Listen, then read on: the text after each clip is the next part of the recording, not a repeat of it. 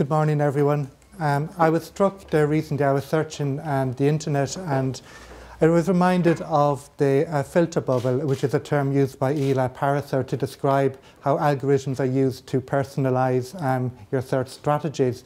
And what I was doing is I was actually watching the Rugby World Cup and Ireland's great victory over France. And I really sort of wondered, well, what was the international perspective on that? I mean, there were so many injuries, like what do people think? And when I did that search, what I found was the familiar and the comfortable. I found entries on Irish and UK newspapers, some familiar blogs.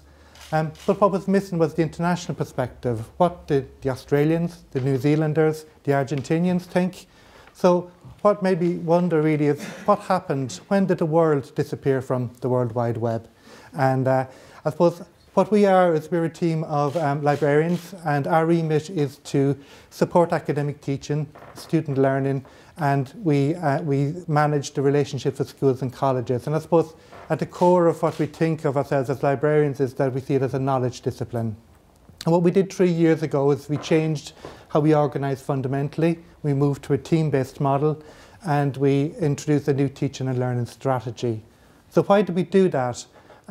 What we felt was that our old subject librarian model was no longer working as effectively for us as we wished. What we felt is that we had so many calls in our time, so many things that required sort of energy and sort of input, and it was very hard as individuals to be expert in everything, and I think that was where we were struggling. So what we did is we moved to this team-based approach, and what we find from that is that we're now operating much more effectively. I mean, the strength of working in a team is allowing us to deliver what we couldn't have done as a group of individuals. And I suppose what we're really trying to do is our challenge really is we're trying to be expert in too many fields, really. And I suppose the other main thing we find is that we now feel that we have more energy, we have more time to actually devote to the actual learning needs of students and to the academic requirements as well. A key component of our model was actually giving each of us individually the authority and the autonomy to be experts or specialists in particular fields. And we feel that's allowed us to really grow. What we all have is we have a remit to look towards best practice, to inform each other, and I suppose to share as well. And what we've done in the last 3 years, my colleagues have presented at 33 conferences, papers and posters, and I've also been involved in the writing of 9 journal articles and book chapters as well. So we feel, in terms of what we're offering to the community, it's something that's something that's really important to us. So what we did in terms of our teaching and learning strategy, what we have is 2 core elements. One, and the first element, is we focus on working directly with key programme coordinators to understand the needs of the programme. And I suppose that's right through all the phases of transition from year 1 right through. And secondly, what we do is we focus on providing resources to support the student-centred needs of the students themselves, and we have a suite of resources that sort of assist with that. In thinking of threshold and concepts, Ray Land talks about, I suppose, that whole challenge for students in dealing with information which is unsettling, which is troublesome, which is sometimes risky, but it's that sort of engagement with knowledge which usually sort of fundamentally challenges their understanding of a topic or a discipline. I myself recall a particular situation. I was hitching to college in the early 80s. It was the height of the Troubles in the North, and I remember the shock I experienced when the driver said, a news bulletin came on about an issue in the North, and the driver made a comment around a topic that I'd never really heard expressed in that way before. And I remember being taken aback. But afterwards I reflected on it, and I realised that really what it was doing was holding up a mirror to my own expectations, my own assumptions, my own bias from where I came from.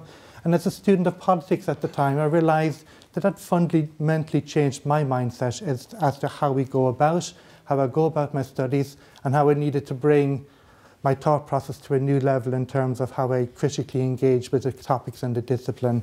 So for me, that was a very important threshold moment in my time. And once that happened, I could never look at things in the same way again, because it fundamentally changed my worldview. I think that was crucially important in terms of where we're coming from.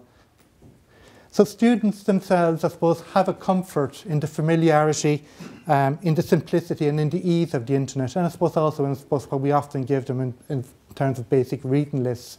I suppose what we would argue is that we believe for them to grow, for them to be research experts, for them to be global citizens, they need to have the opportunity to engage with information and knowledge in a much more holistic way. We feel that's a core threshold concept for them in terms of growing their engagement with their disciplines. The realization that knowledge can be complex, it can be messy, it can be difficult to find, to interpret, it can be challenging, but also that information as it's presented to students online often has a personalised aspect that they're not aware of. These are all very unsettling and very troubling concepts for students to take on board. And as Parasar says, what you want may not always be what you actually need. And I suppose the big challenge for us in engaging with our students is helping them to recognise those, I suppose, information or knowledge gaps in how they approach their disciplines. So for our students, we feel that popping that filter bubble is a crucial step to expanding their horizons and their boundaries. Not just with the world of online information, where Parasar takes it from, but just with the knowledge of their discipline and with the knowledge of their academic learning as well. So that's why, I suppose, in the library, we're not interested in creating standalone library information skills modules. What we feel fundamentally is that the whole process of knowledge and the whole process of information is core to the whole intrinsic academic process itself. It's part of the learning, it's entwined with the learning of the discipline.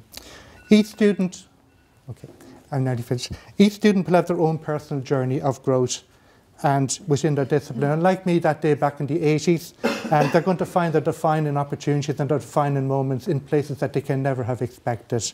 So what we ask of academics then is we really ask them to consider what they really want their students to do when they engage with the information of their discipline. What are their expectations of their students? What do they want them, in what way or where do they want them to be challenged? And how can we as librarians engage and help? In the words of Barbara Pfister, our ambition is to seek those places in the programme where transformative learning is happening. Thanks very much.